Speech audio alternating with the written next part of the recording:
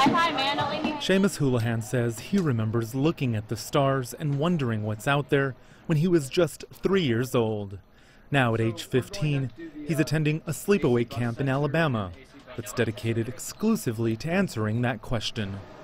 Space excites me because you can't reach an end to it, and it is the natural progression of life on Earth, that we conquer things here on Earth and then move out into the stars and keep on broadening our horizons. Houlihan is one of thousands of American children who choose to spend their summers at the U.S. Space and Rocket Center, known as Space Camp. While stuck on Earth, the kids get to experience what life beyond its orbit might look and feel like.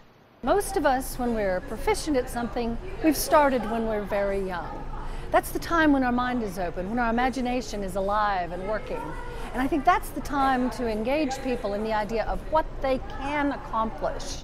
Having a few former astronauts on hand helps. Bob Stewart logged nearly 300 hours in space and now volunteers at the camp. We love this stuff.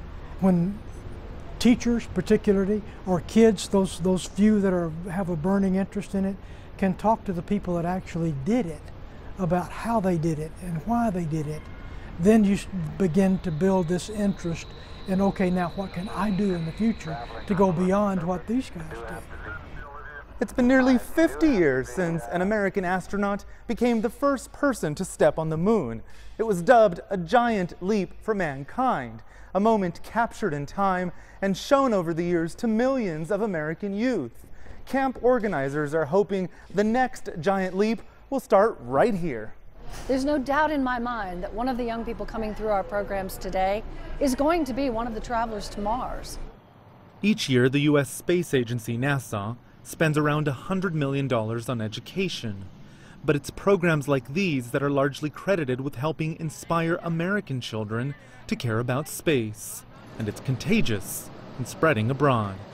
Feeling good? I am feeling good. Ben McGrath came to space camp from Ireland and is now fixing a cooling system on one of Mars's moons. And these kids from an Indian school in Dubai now know what tumbling out of control in space would feel like.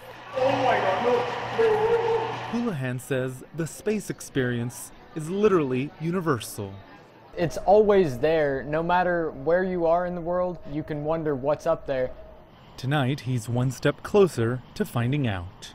Roee, Ruttenberg, CCTV in Huntsville, Alabama.